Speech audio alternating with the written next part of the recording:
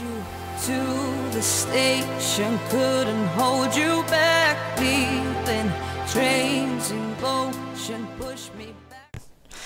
Hey, what's going on guys? MT coming at you with another video, and today I'm bringing you a new series to my channel. It's not Minecraft related, I'm sorry about that for you guys that want to watch Minecraft, but I thought I'd bring you something different. Like, I've had a few series ideas from a few amazing people, and you know, it's a feelings video, because like this is gonna be a series of feelings because of how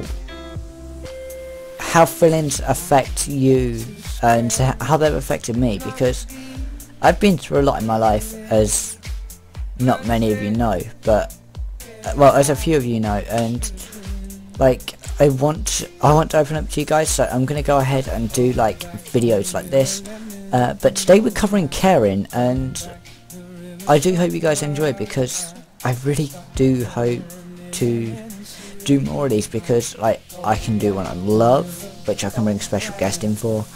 I plan on doing one on anger, like all the feelings that you could feel in the world. I plan on doing series on. So like the Oxford Dictionary like meaning for caring, it means displaying kindness and concern for others, but I'll go more into depth with that in a little while. This is gonna be sort of a short video, but it's a short series. There's a lot of feelings you can feel. So, but today we're covering caring, as you guys know, and it obviously means displaying kindness and concern for others.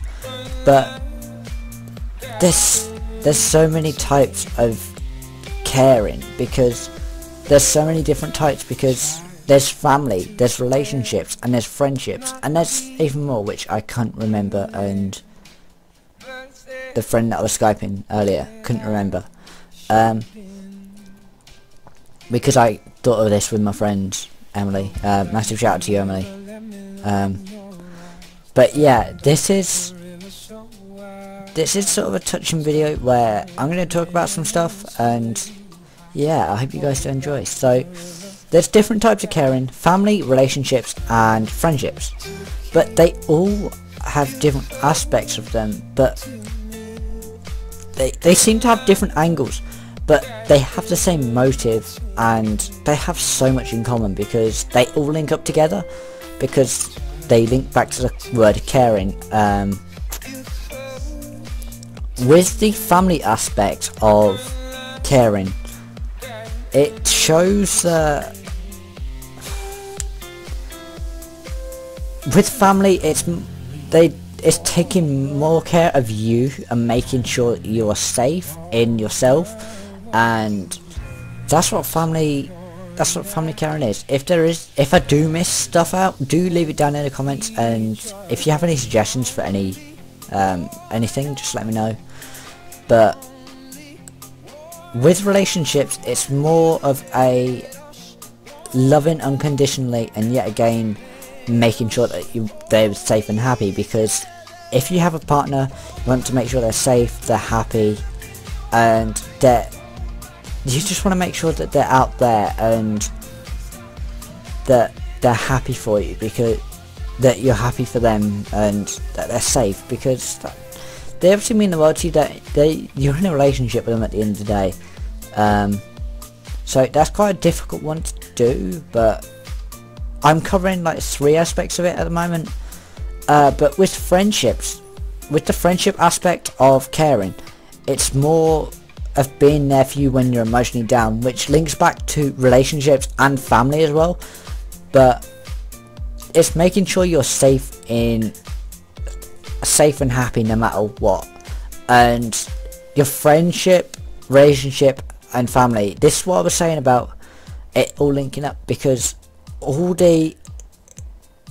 of what I've mentioned with the family, relationships, and friendships, like they all involved in it, sort of thing. But yeah, like being cared for and giving care can be taken to so many levels where it can end up saving someone's life, and that's when the caring gets gets good, because you don't want someone to die, do you? Like, the caringness, well, the care that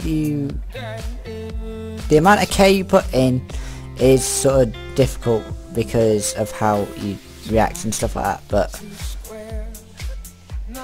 but it can end up saving people's lives, believe it or not, because even a little bit of care for someone that doesn't feel cared for can automatically make this decision of, I'm not going to jump today, I'm not going to do that, I'm not going to do this.